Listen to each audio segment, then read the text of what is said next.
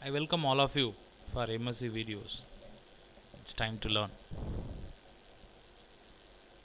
We are discussing about 2D transformation. So changing the object's orientation, size or shape is defined as a 2D transformation. So there are translation, scaling, rotation, reflection, sharing are types of transformation. Now we are going to discuss about scaling. Changing the size of an object is defined as a scaling. You can increase the size or you can decrease the size. To perform scaling, we need scaling vectors Sx and Sy. If the scaling vectors values are greater than 1, then the object size is increased. If Sx and Sy values are less than 1, the object size decreased. If it is equal to 1 means then no need to perform scaling because there will be no change in the object size. Scaling vector is needed. Sx equal to scale value in x-axis and Sy equal to scale value in y-axis. Initial position is x comma y. After scaling, it is x dash comma y dash. So x dash equal to x into Sx and y dash equal to y into Sy. So original point is x comma y.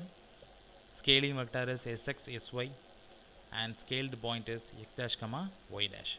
So this is the formula for performing scaling. P dash equal to S into P. This is a matrix representation. So x dash y dash equal to Sx 0 0 Sy into xy. So which means that x dash equal to x into Sx and y dash equal to y into Sy. Let's discuss an example for that. Consider a square 1 comma 1 1 comma 2 2 comma 1 2 comma 2. So for a square, the 4 points are given, 4 vertices are given.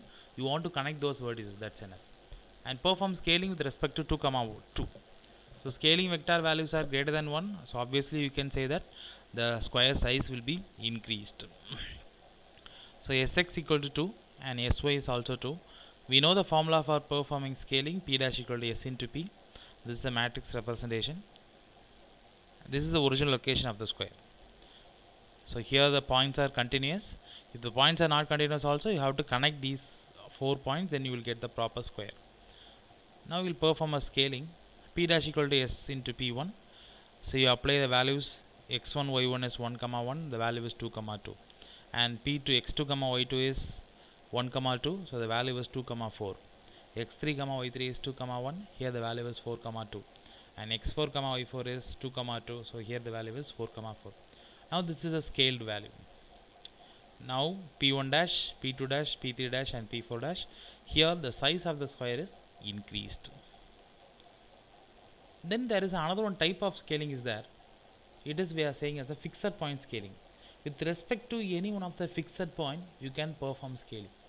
Normally if you are performing scaling means the object size, it may be just increased or decreased.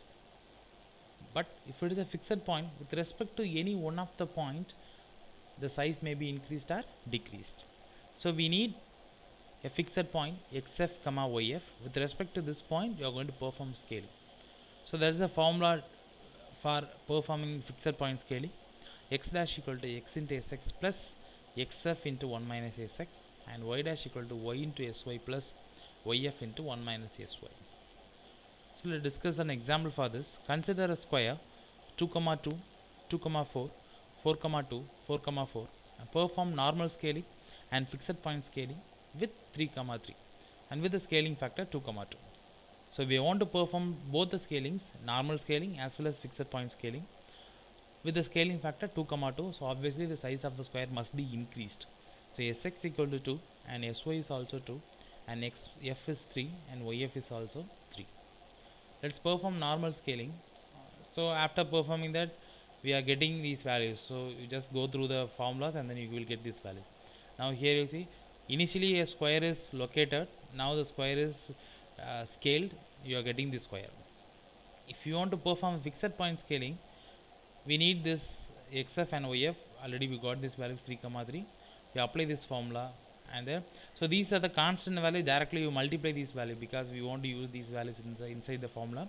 Xf into 1 minus Sx, irrespective of this x and y value, you will get this constant value. So you identify these values, you can directly use those values. So x into Sx plus xf into 1 minus sx. So directly you can use those values.